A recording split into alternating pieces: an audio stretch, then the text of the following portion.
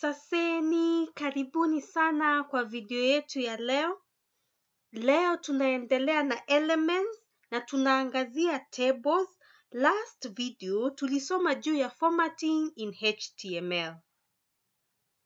Tables katika HTML hutumika kuonyesha data katika formula ya tubular.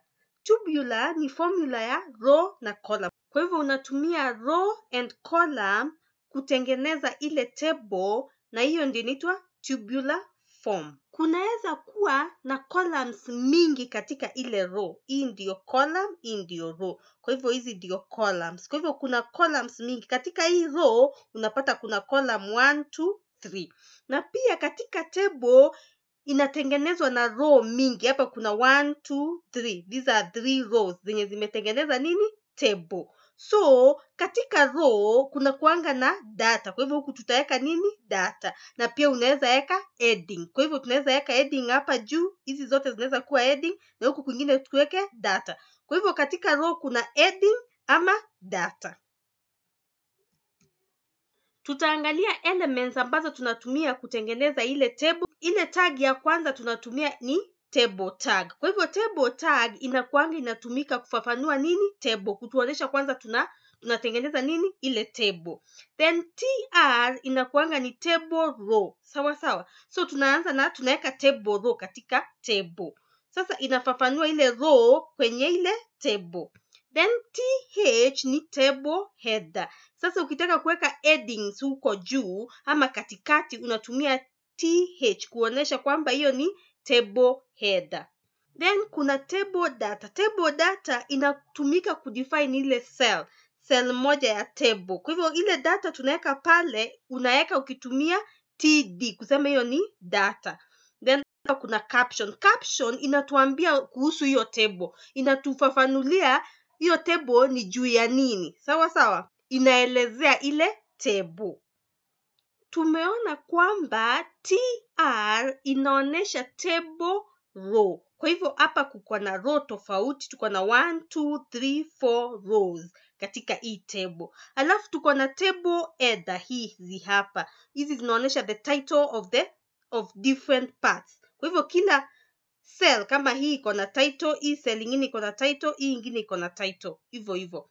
Alafu ndani ya kila title kuna data. Kwa hivyo kuna table data. Kwa hivyo tumeweka different data depending on the header. Hapa juu unaweka data. So una create table row, alafu unaweka data. Una create table row, unaweka heading. Kwa hivyo katika table row unaweza weka heading ama uweke nini? Data. Tutaenda kwa Visual Studio Code tuandike hizi tags ndio tuweze kuona venye unaweza tengeneza table katika HTML. Last video tuliweka hizi tags ndani ya body. Tutatoa hizo tags. Alafu tuanze na tag ya kwanza which is table.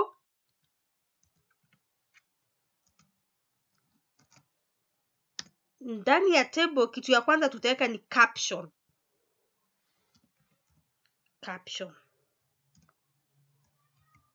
Ndani ya caption tuandike student marks. Tutaandika na capital letter student marks. Then hapo tuanze kuweka row. Kwa hivyo tutaweka tr, table row. Kwa hivyo tutaweka row ya kwanza. Katika row ya kwanza tutaanza na heading. Kwa hivyo tunaanza na heading. Katika hapo tunaweka th. Heading ya kwanza itaanza na first name.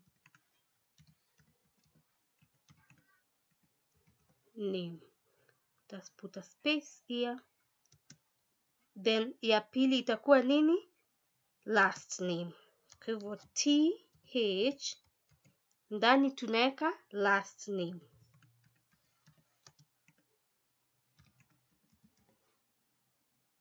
Then the heading ya mwisho ni marks. Th, close, then tunaweka nini? Marks. Now the marks of the student. Then after that tunaweka table row ingine. Sasa katika hii table row tunaweka data sasa katika kila heading. Kwa hivyo data ya kwanza itakuwa ya first name. Kwa hivyo ni TD, then the first name of the student. Then the last name is Musyoka. TD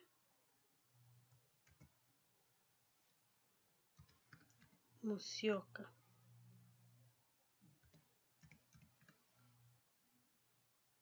Then another TD for the data, for the marks, 50. Then we can copy this one vile ilivyo. Then we paste another one here, we just change the data. Kwa hivyo hapa tuna change from Mark, tunaweka nini? Jane Kamau.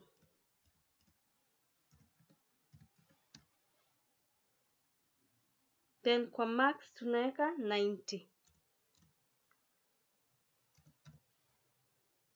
Then the third one, John Juma.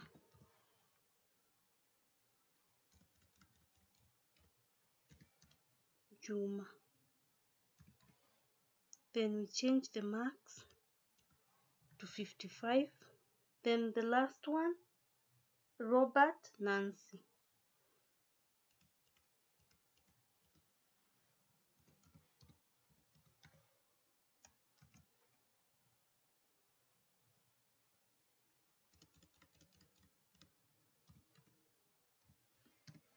The marks is 70.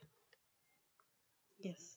After this, we save our tag. Kwa hivyo Control S, ama unaenda file, then save. Alafu unaenda unafungua penye umesave.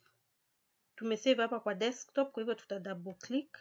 Katika output yetu, hapa kuna student marks, this is the caption, then kuna table header, that is TH. Kuna ya first name, last name na marks. Then we have the table data. Na sasa imeweka nini? Zile data. Kuna Mark Musyoka 50, Jane Kamau 90, like that. That is data. Tumeenda kwa Visual Studio Code, tumeandika hizi tags na tumepata output. Make sure you write the tags correctly so that you can get the correct output. Asanteni sana kwa kunisikiza. Mkumbuke kulike hii video na msubscribe kwa hii channel.